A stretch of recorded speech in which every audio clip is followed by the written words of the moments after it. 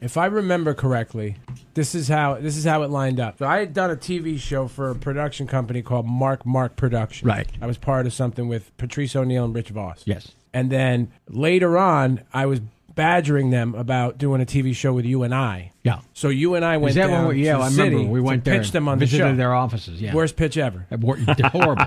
What was the pitch? 2 minutes? And well, here's how I knew we didn't stand a chance because they gave us 15 minutes before their Christmas party. There we go. Remember? Yeah, I do remember. Pitched them on the show, and then we hung out for their Christmas party. We hung around. It was awkward. It was awkward.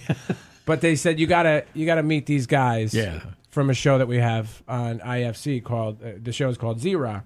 And they set us up with Joey and Paulie and David. And I don't know, you guys came here first? I think you came here to do an interview. I think we met you here first, right? Yeah. So the pitch was after we met you guys? The pitch was before. Okay. So I had done the other TV show that didn't go anywhere. And then we pitched them on a show. And they said, yeah, cool. That's cool. Let's go have snacks. You should have pitched them an hour into the Christmas party. Get them hammered and then pitch the show. What are you guys doing?